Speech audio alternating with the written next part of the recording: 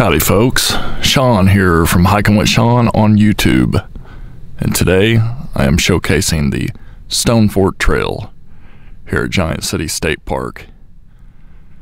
This is a short trail with some pretty good hill climbing. It's considered rugged. It's about a third of a mile, and it contains a prehistoric stone wall that hasn't been rebuilt by the CCC and is thought to have been built by the late woodland period. So I hope you enjoy this video.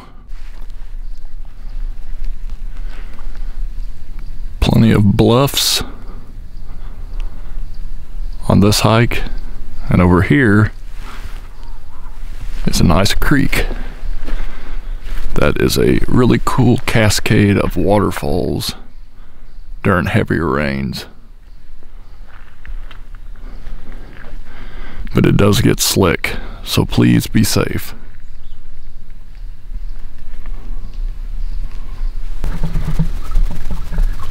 Here's the creek, and like I said, during heavier rain days, it's just gushing with water. But it's very rain dependent.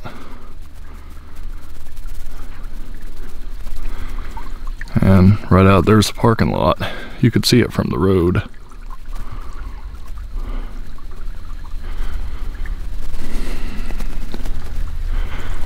And all sorts of cool bluffage to explore.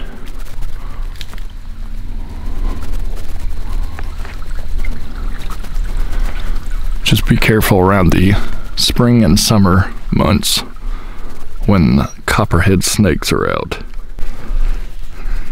Aside from the trail being so obvious, when you make your way up to the top, you'll be greeted with a sign that tells you to turn right. And as you could tell, it's pretty obvious that you go right without the help of that sign.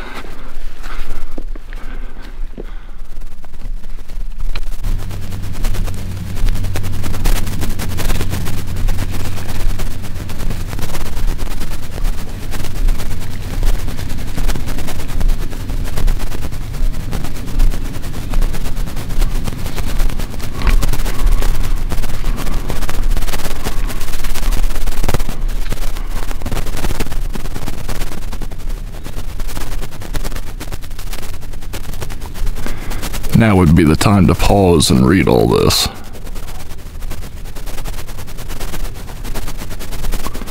You can always go back.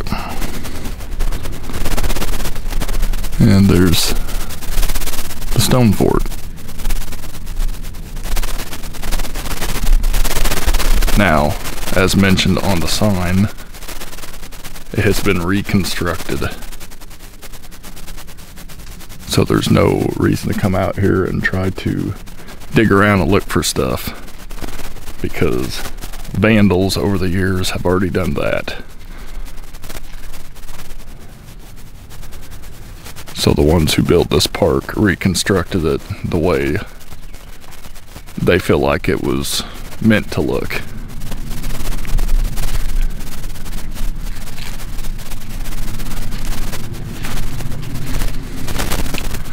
The real question here is, what did Native Americans use stone walls for? Everyone has theories. No one really knows for sure.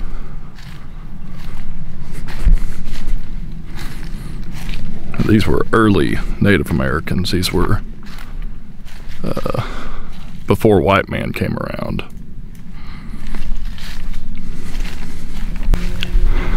Stonefort Trail does come with a cool overlook where you can overlook Stonefort Road. Do be careful during wintry and wet conditions, as this stone overlook can become very slippery.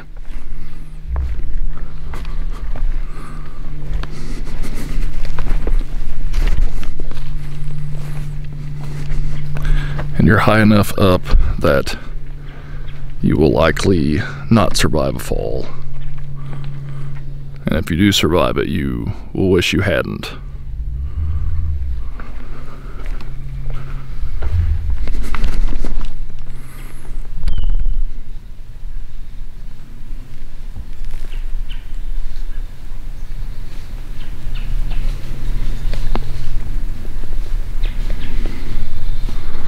Lots of cool bluffage here. Really a fun place.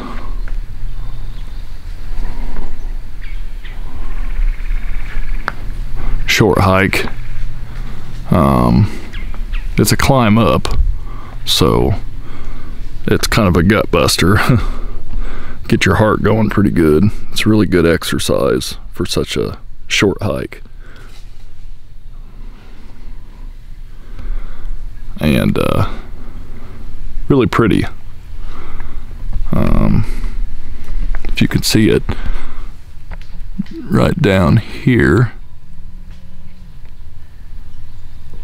is some picnic tables and a grill,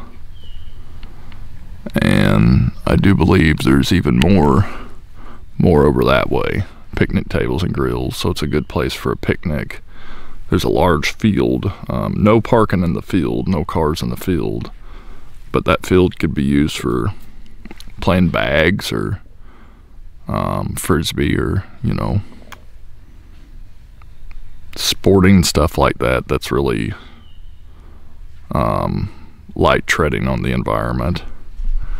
And then across the road here, there's little places you could park, more picnic tables and grills, trees you can hang a hammock on, a lovely creek over there that when it fills up full of water, it's really scenic.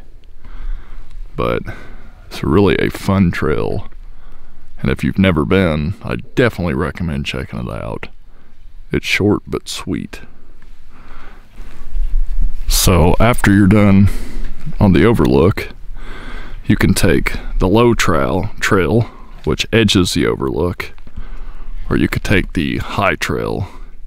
Can't hardly see the high trail because it's covered in leaves, but once you are here, you can make it out pretty good.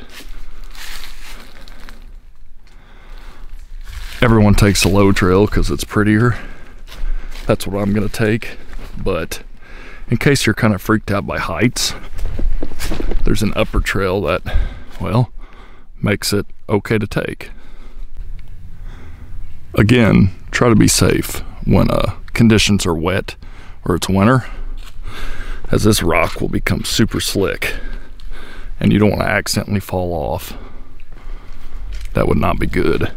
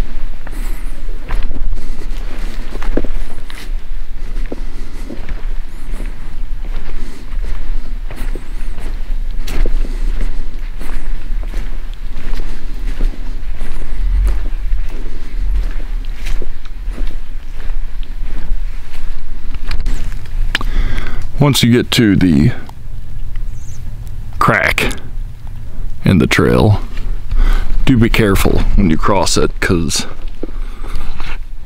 you really don't want to fall. You can go this way for a shorter hike, but you'll have to go down the bluff a little bit to get back on the trail to go down. It's more rugged that way. You can go straight up and it'll take you back to the wall, the Stonefort. And as you can see, we're back at the arrow. And and back on the trail we went up. You can even see my truck out there in the parking lot. As a bonus, when you see those bluffs and the creek is dry and passable, take you a little stroll across the creek. Be careful because there's still wet spots most of the time, and those spots are very slick. And then you can come over here and explore a little bit of cool bluffage on this little user-made trail that is popular.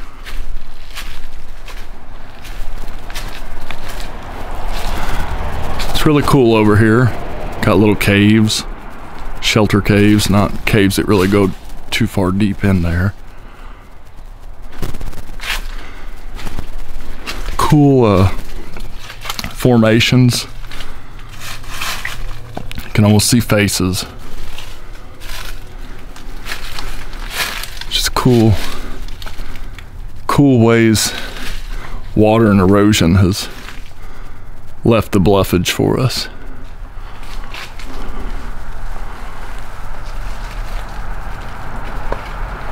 Very cool. Nature is neat, folks.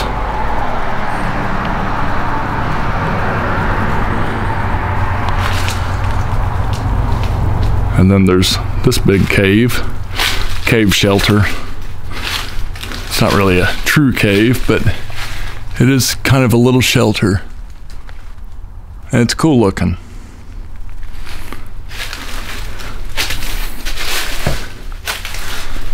It's very cool looking. Dark.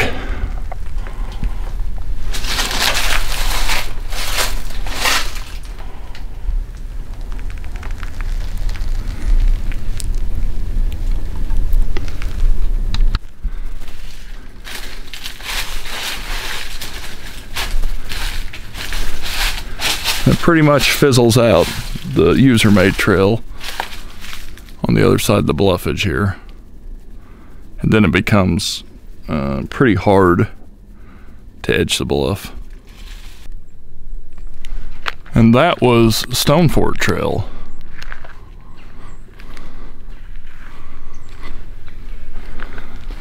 Parking lot is big enough to fit quite a few cars. Got restrooms, trash services. Please throw away your litter. It's also a picnic table and a grill. This area is restricted to hunting year-round. And we also have an invasive species control area. You wipe your boots off on or your shoes. That's not for cleaning your shoes, by the way. That's for getting potential invasive species off. I only use certain shoes for hiking around here locally. And I know what gets on them, so I don't use them that much. But I do at times. And they're good to use, because invasives, they spread really fast.